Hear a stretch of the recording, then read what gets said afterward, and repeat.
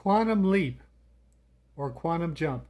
We know that quantum leaps involve electrons changing energy levels.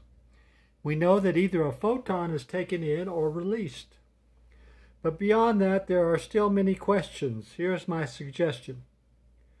There are two types of quantum leaps. The first drops an electron into a lower orbital.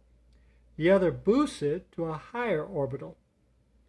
My suggestion is that photons come in entangled pairs. Next, photons are everywhere.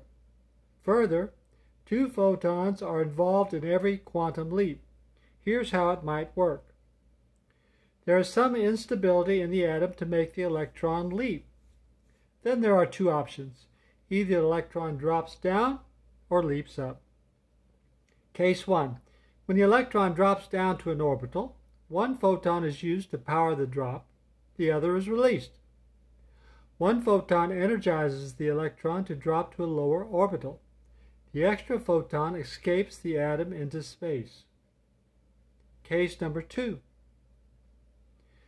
When the electron leaps up, both photons are used to power the leap. The two photons energize the electron to leap up to a higher orbital. This also suggests that electrons are struck by photons all the time. But the quantum jump only works in unstable atoms. Finally, it's possible that the two photons in a quantum leap are two virtual particles. When a virtual electron annihilates with a virtual positron, they create two photons.